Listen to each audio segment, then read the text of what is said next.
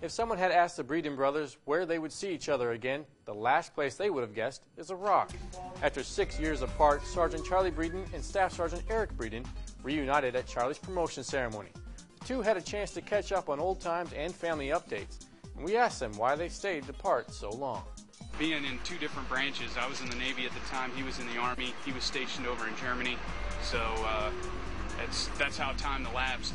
We just couldn't talk, get any time together to where it was face-to-face time. Most of the time I was in a different state when he was home on leave, so it's just a good pleasure to have him down here. The brothers and their families will have a big reunion next year. Charlie will be taking on an assignment at Fort Lewis, Washington, where Eric is currently stationed.